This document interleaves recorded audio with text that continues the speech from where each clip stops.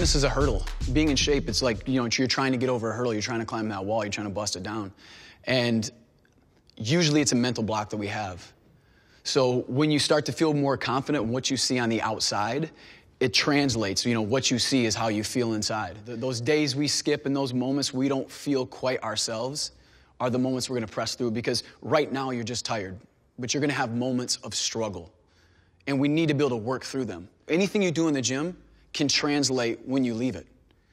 It's all interconnected. It's running parallels to each other. Take this time to feel good, because like I said, not every moment's gonna be easy. So build your strength for that.